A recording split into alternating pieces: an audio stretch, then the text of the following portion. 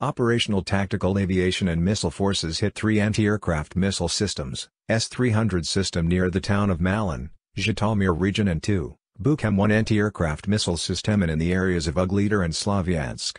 3 installations of multiple launch rocket systems.